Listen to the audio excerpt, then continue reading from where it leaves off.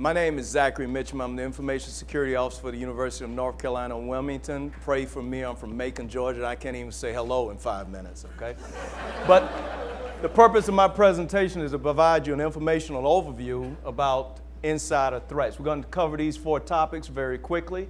What are insider threats, the types, the damages associated with it, and prevention, some preventive measures to take, control measures to reduce the possibility of having it impact your opportunity. Well, this is the problem. Look, as an information security officer, a lot of times we spend a lot of our time on external threats, okay? Overlooking those that are very important, the people that have the keys to the kingdom.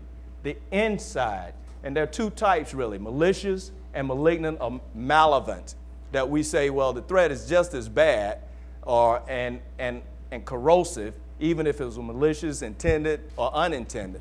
But the malicious threat is a big one. Financial loss associated with this threat.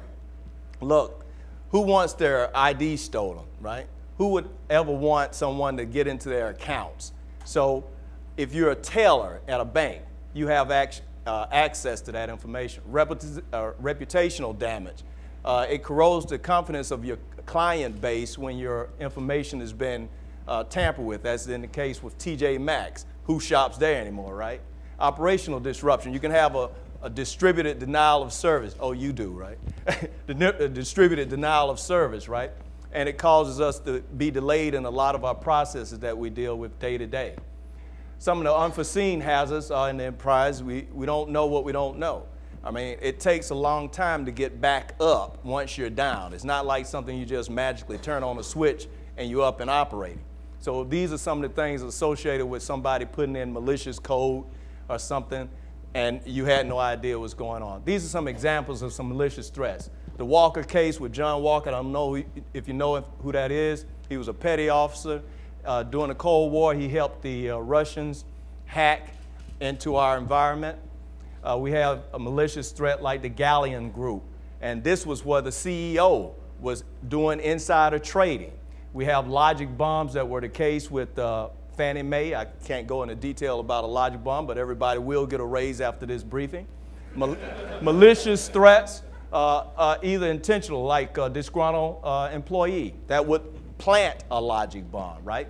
Sensitive data placed on inappropriate media, like a website that you put FERPA data on. Now, these are some malevolent or unintentional types of threats, like having data on a flash drive that we have in Afghanistan, and soldiers were selling them in local markets. That was a threat to our operational security. These are some preventions, right? Regulatory compliance and oversight, people keeping eyes, big brother, on you that will keep you from trying to do sneaky things. Internal audits.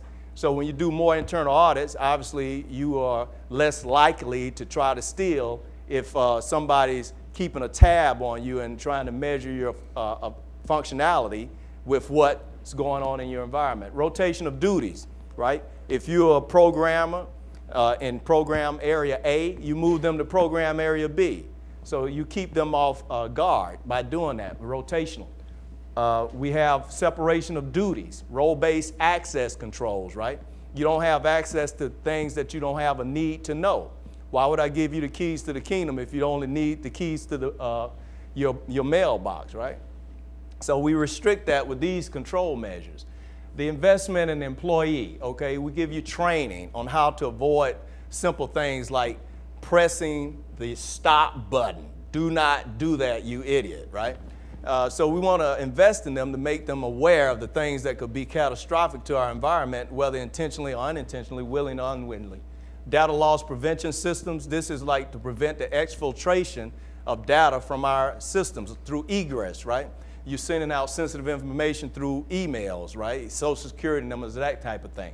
Automated systems can help us prevent that. Information security awareness, I go around and give these kind of talks to prevent you're saying, I had no clue, I was clueless. I don't know about those types of things. Regulatory compliance and oversights, we talked about that, role-based access. We also can put whistleblower programs in place. Hell have no fury like a woman scorned. In the case of the Walker case, his wife turned him in. That concludes my briefing. Thank you for your patience.